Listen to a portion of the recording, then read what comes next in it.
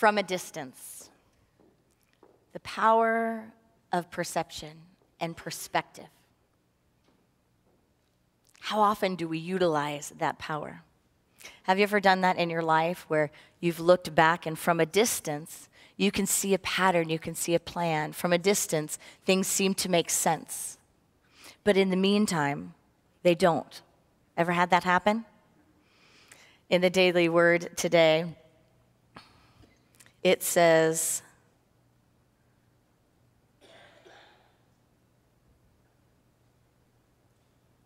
where is the part? I breathe deeply and relax into the realization that an entire plan may not be revealed to me all at once. Life is a process, and I am progressing day by day. Can we breathe into that for our own lives? And can we breathe into that for the collective? Something happens, does it not, when we see life from a distance? We seem to step out of the world of duality and into the world of presencing.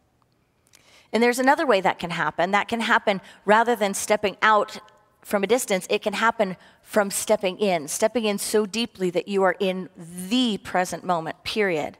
Right here, right now, only in this moment. And that is another space, no? Where full peace exists. In this present moment, no matter what an individual is going through, no matter what's happening around us, if we can practice the present moment, we have another window into pure presence, breathing right here and right now. Where we get all jacked up is in between. That's where the human condition comes in, and we start to struggle, we start to fight, we start to create this moment as an enemy. Eckhart Tolle talks about that. He talks about letting go of this moment being an enemy. And sometimes we can do that by utilizing the power of our perception and the power of our perspective. But how often do we actually use that as if it's a power that is available to us? We can use that power to seek understanding. We can use that power to seek grounding. We can use that power to seek peace.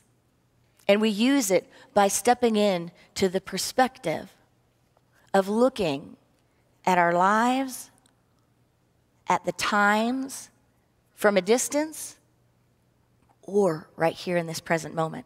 And from those spaces, then bring an awareness, bring mindfulness to everything in between, fully embracing our divine inheritance and also fully honoring and accepting our human condition. Marianne Williamson says, the times in which we live call for a critical reevaluation of our relationship to life all around us. She goes on to say, in order to transform our current challenges, we must address them from a holistic perspective, recognizing not only the external but also the internal dimensions of both our problems and our solutions. The great Martin Luther King said, somewhere we must come to see that human progress never rolls in on wheels of inevitability. It comes through the tireless effort and the persistent work of dedicated individuals.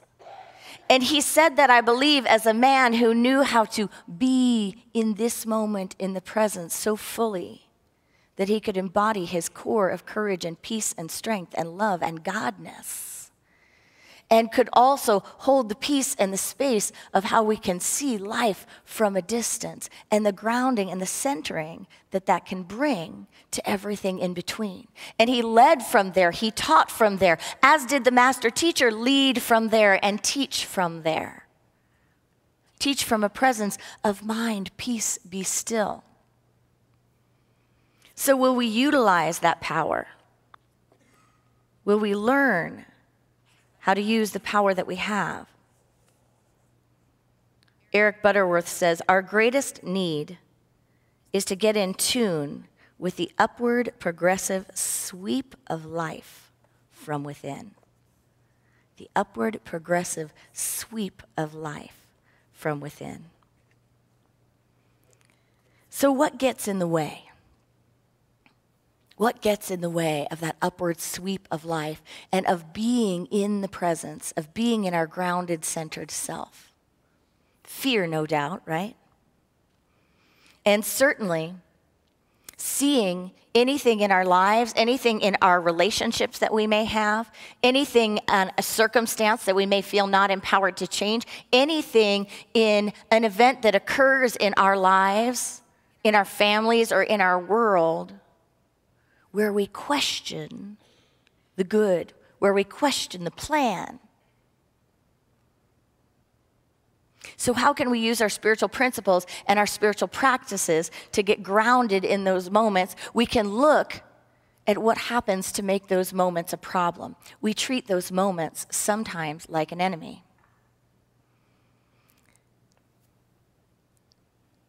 I have a family member who was talking to me recently about some prayers they've been working on and some activation of some deepening in relationships, and praying for a deepening of a special relationship that they have, and really holding that it moves beyond some just, superficial levels into some depth, some real depth that you can feel.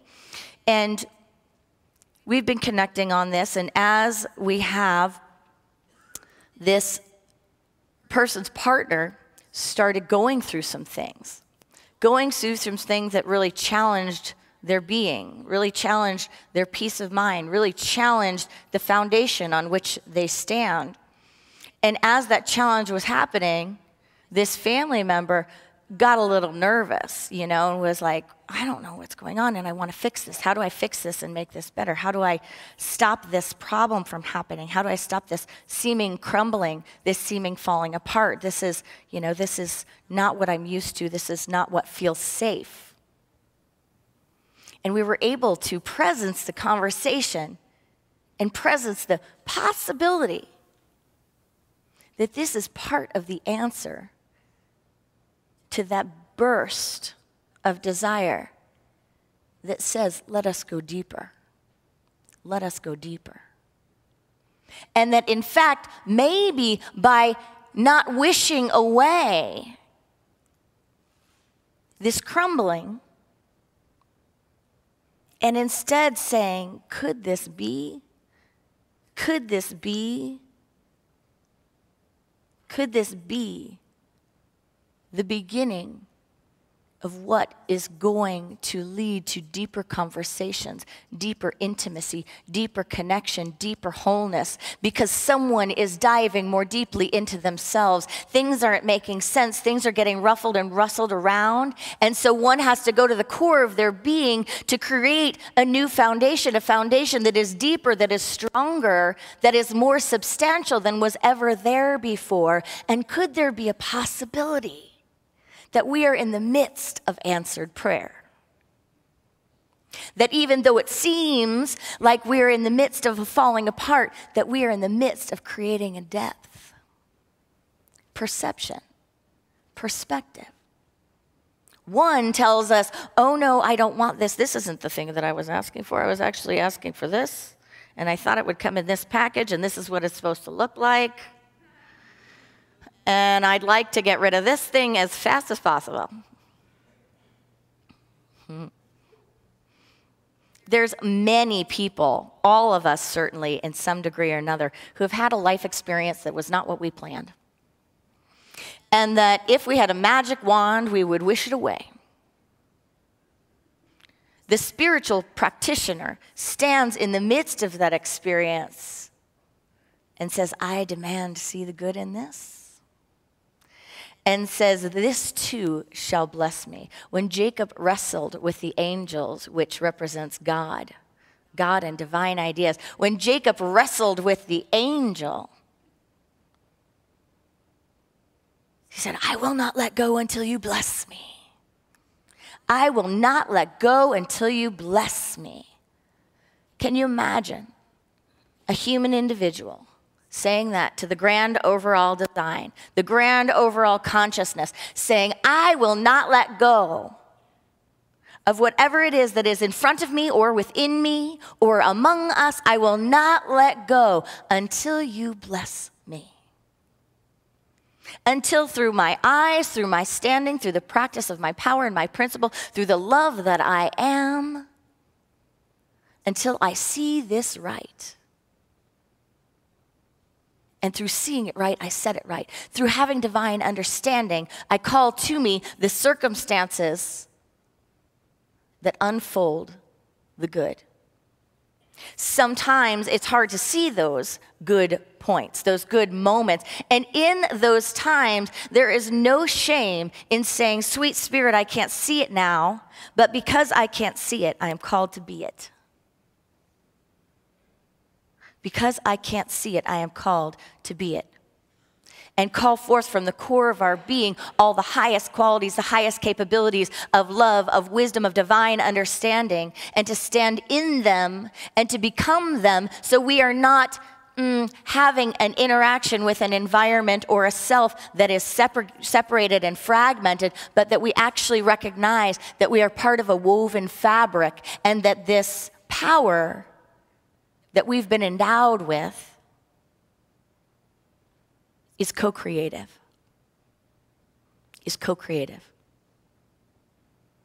that our lives and our world don't happen to us, they happen through us. And in fact, it's our job, our divine birthright, our honor to show up for that job. There was a talk that Martin Luther King gave on November 17th, 1957. It was called Love Your Enemies. That was what, 60 years ago?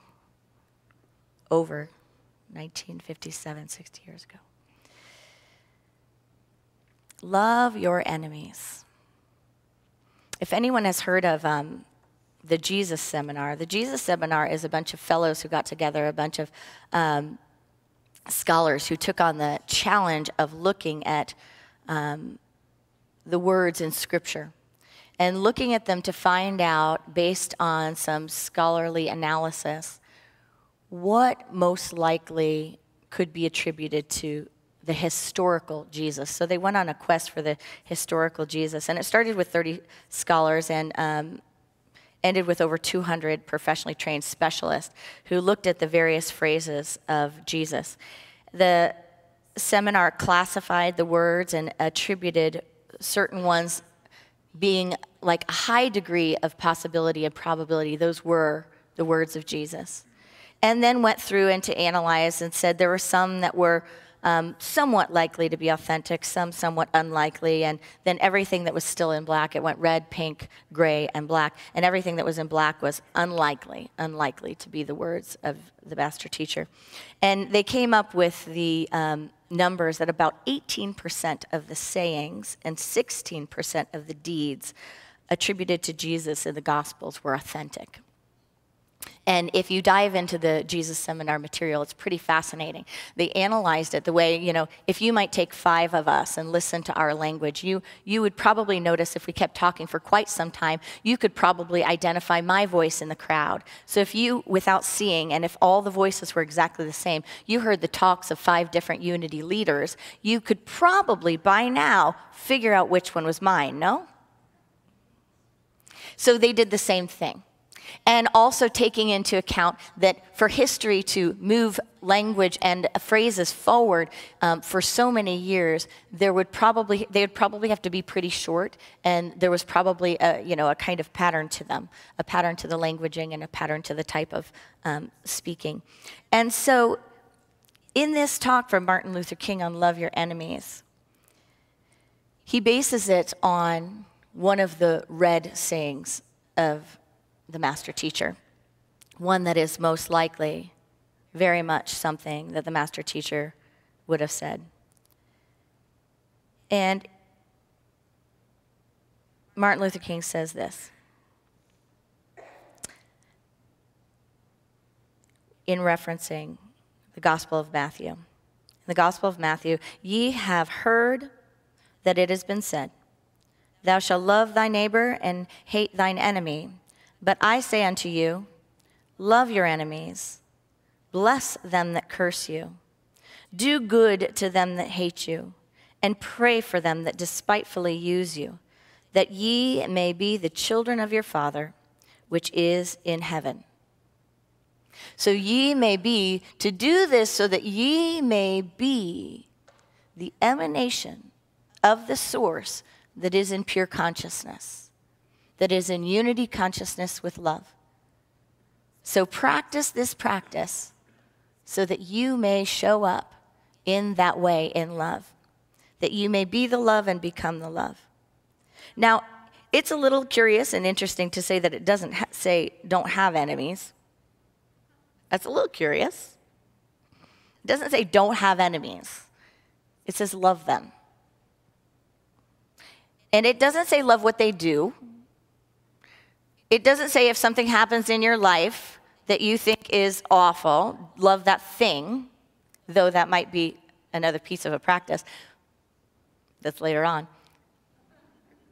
But it starts with saying, love that enemy. And I want to expand that concept here for whatever it is that is on your heart today that you or I might be treating in our lives or in our world as an enemy. This is not a simple or light practice. And it may be anything for you today.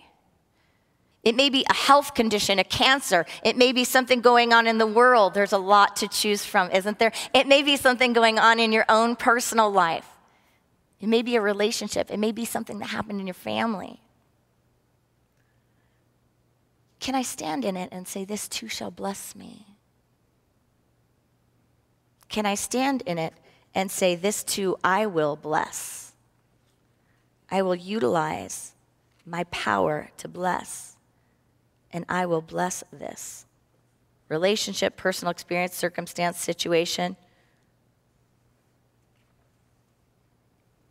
Martin Luther King goes on to say, certainly these are great words, words lifted to cosmic proportions.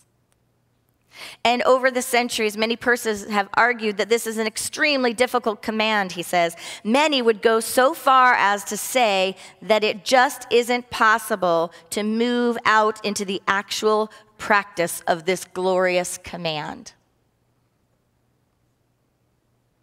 I think that's one of the reasons that it doesn't say, don't have any enemies. It says, love them. There's a little honoring of the human condition. Has anyone worked with their human condition lately? Worked with it to such a degree that you are able to presence all sorts of emotions, all sorts of beauty, and all sorts of ugliness, and recognize, oh, sweet one, that's your human condition. Oh, sweet one, that's your human condition. Where's the spiritual practice? But to not resist it, to not hate it, that it's okay, the mind will do what the mind will do, no?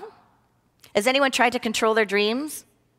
Has anyone had some dreams they thought, I shouldn't be dreaming that, what was that? Who would think of that? Anyone had a war dream where you thought of just awful things or some scary, and you think, whatever it is. And then you try not to have one the next night?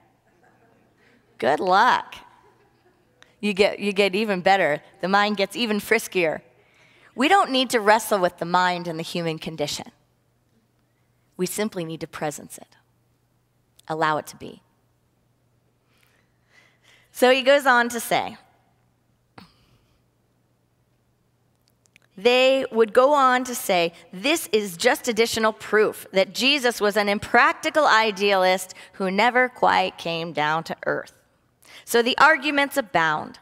But far from being an impractical idealist, Jesus has become the practical realist. The words of this text, Martin Luther King says, glitter in our eyes with a new urgency. Far from being the pious injunction of a utopian dreamer, this command is an absolute necessity for the survival of our civilization. Yes, it is love that will save our world and our civilization. Love even for our enemies. Now, it doesn't say it's easy, and it doesn't say it's going to happen to us. But we all know the power of our practice.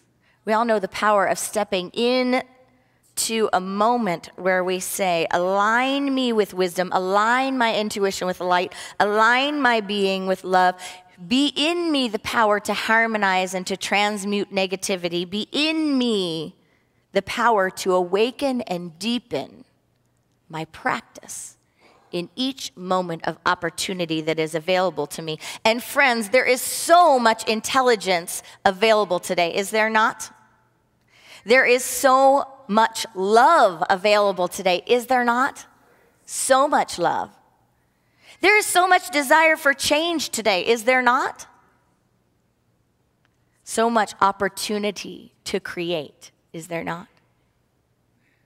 And there is so much creativity. So can we get excited about this calling? Can we get excited about the deepening of our practice? I think we can if we take on the call. Martin Luther King goes on to say, now let me hasten to say that Jesus was very serious when he gave this command. He wasn't playing. He realized that it's hard to love your enemies. He realized that it's difficult to love those persons who seek to defeat you, those persons who say evil things about you. He realized that it was painfully hard, pressingly hard, but he wasn't playing. Anyone that has gone through something like cancer, anyone who has gone through an interpersonal challenge of cosmic proportions, anyone that's paying attention today in our world sees that there are so many opportunities to take this practice deeper, no? To take this practice deeper. And it's not easy. Martin Luther King goes on to say, love your enemy, and remember, this is whatever it is on your heart and your mind today, whatever it is that you keep thinking of, that only you are thinking of, because it's yours today. Whatever it is, it's all about this for you today. That's the thing that's knocking on our door. He goes on to say, love your enemies, and it's significant, he says, that Jesus did not say, like your enemies. I don't like them, but Jesus says, love them. And love is greater than like. Love is understanding.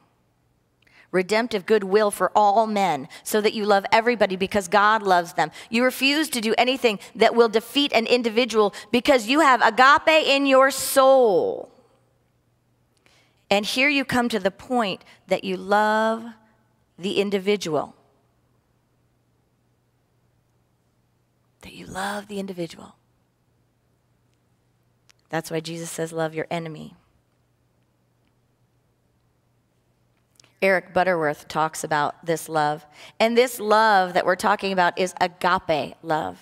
It is God love. It is a love that is beyond the romantic love, that is beyond reciprocal or friendly love. It is the highest form of love. It is the power that we're talking about when we talk about Charles Fillmore intuiting the 12 powers. It is part of our divine faculties that, raised into highest consciousness, create the experience of the Christ presence, or the enlightened one, the awakened one here on earth. Eric Butterworth says,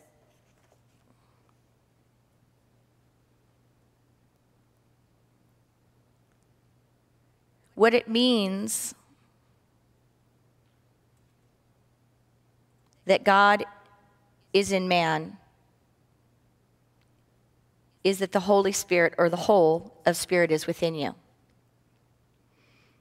He says the whole of divine mind, the whole of divine love, the whole of infinite substance is in you and in focus as you at every moment in time, wherever you may be. Wherever I am, God is in its entirety. Whatever else we may ultimately find the universe to be, it is whole. We may not see or understand the whole, even the whole at the point where we exist. But it is whole, and in that we can feel secure. Nothing can be taken out of the universe, and thus nothing is irrelevant or inconsequential in it. He also says that Jesus said, I and the Father are one. It is a giant idea that has been obscured because people have thought that Jesus' relationship with God was unique with him.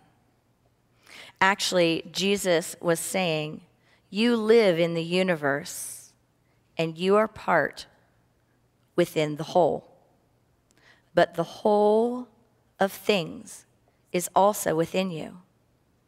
There can be no separation. He goes on to say, Holy Spirit is a common term in Christianity that is rarely understood. Ministers talk about it as divine personality that comes and goes by grace or divine whim. Here is an idea that if you once grasp its full import, it will lift you to a new high awareness that you will never lose again. Wherever spirit is at all, the whole of spirit must be. And because God or spirit is omnipresent, the whole of spirit, or the Holy Spirit, must be present in its entirety at every point in space and time. And then he says, this is a fantastic concept. This is a fantastic concept. That means we are creators. Martin Luther King said it like this. He said, when you come to the point that you look into every man and you see what is deep down within him, what every religion called the image of God, you come to love them in spite of, no matter what he does. You see God's image there, and that is an element of goodness that he can never slough off. Discover the element of good. Discover the element of good. This agape love that Martin Luther King is talking about, he defines as purely spontaneous, unmotivated, groundless, and creative love. It is the love of God operating in the human heart. Agape is that spontaneous and uncaused kind of love that is, get this, indifferent to human merit. Can we tune into a love that is beyond our human judgments? A love that is a power, a love that if we choose to take it on, it is the power to bless, the power to restore, the power to transform, the power to heal. It is in this love that we can be grounded. It is in this love that we can find peace and we can say in every moment, I will not let go until you bless me. It is in this love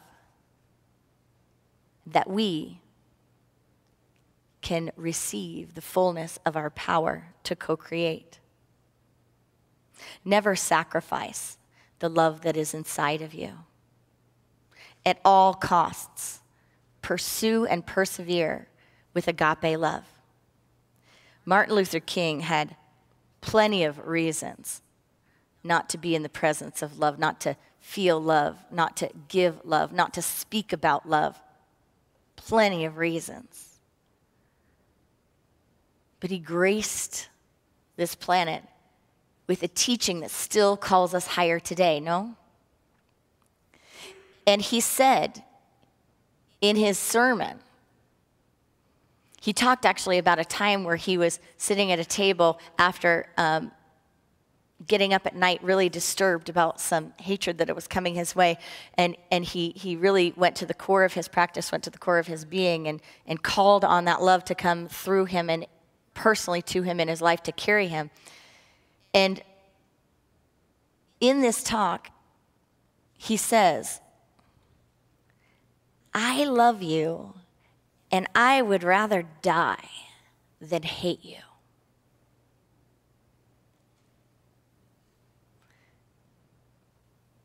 The master teacher demonstrated this. Agape love. It is our birthright. It is our inheritance. It is our destiny, and it is our offering. Namaste.